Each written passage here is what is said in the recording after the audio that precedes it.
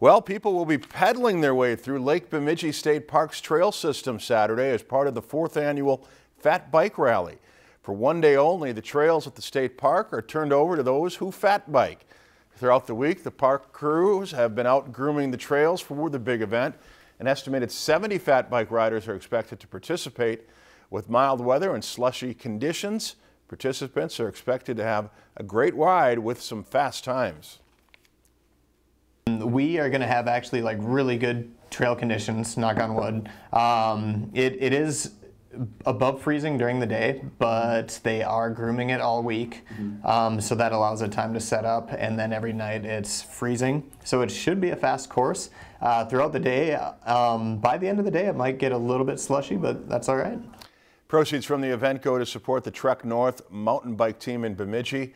Registration begins at 9:30 with the race beginning at 11.